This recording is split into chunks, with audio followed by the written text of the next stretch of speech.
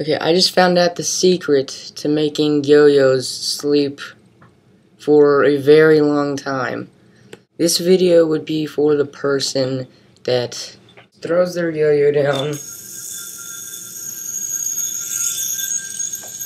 nice and centered in the string gap, but after a while, after just a little bit of time,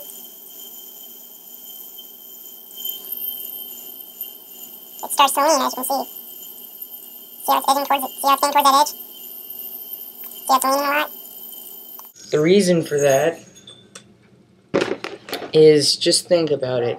A yo-yo string, it's pretty much just one big string woven into one. Think about it. So, if that's the case, that means that so the strings overlap each other, right? So then it comes into this one little thing. So you open that up, and why do you think when I let it go, it just automatically goes there? It's because it has memory to it, and it has a force that is constantly being put around this when there is something such as a bearing in between it. Just picture my finger as the bearing. There is a constant twisting force on my finger. In this case, that twisting force is going this way. So that would mean that after a while, my finger the bearing would start tilting. The way you fix this, what you do is, when you throw down your yo-yo, the string, when I twist this string this way, so if I take it and I twist it this way, it's going to start leaning that way. If I take the string and twist it this way,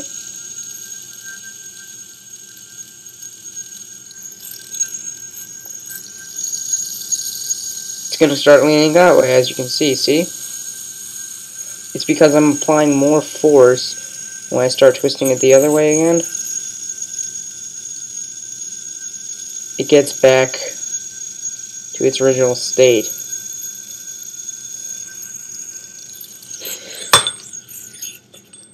Like, you just go on Amazon or Yo-Yo Expert or whatever, and you buy, say, a DV888, a really popular budget metal yo-yo that can sleep over 7 minutes. Okay, so you go there, you buy it, and you throw it down. That was horrible. You throw it down, expecting oh, this is going to be awesome, it's going to last for 7 minutes. And then it starts leaning. So, geez, I am throwing things all over the place, dude. You expect it to sleep for 7 minutes, right? But, you soon find out that it just leans, so that's the way you fix it. You sort of, as it leans, you sort of just adjust that string so it stays centered and the yo-yo doesn't lean. Because when I twist it, it leans. You can control it. You twist it that way, and it will lean that way.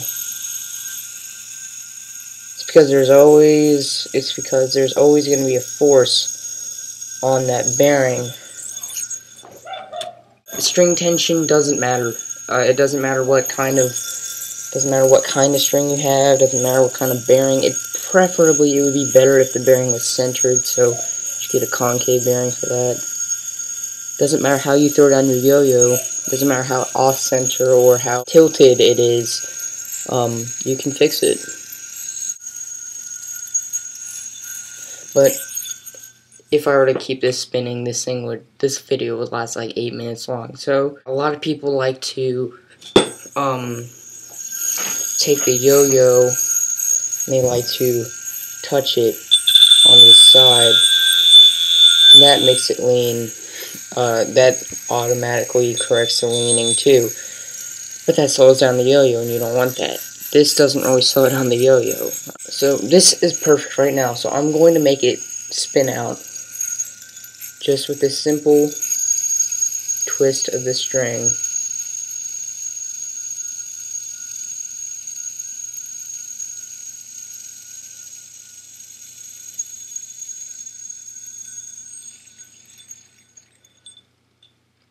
There you go. That's the secret. That's how you make a yo-yo sleep for minutes on end. It works. It really works.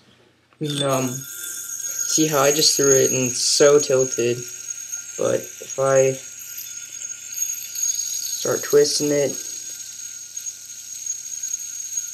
bam, it's back on track. And that is how you do it.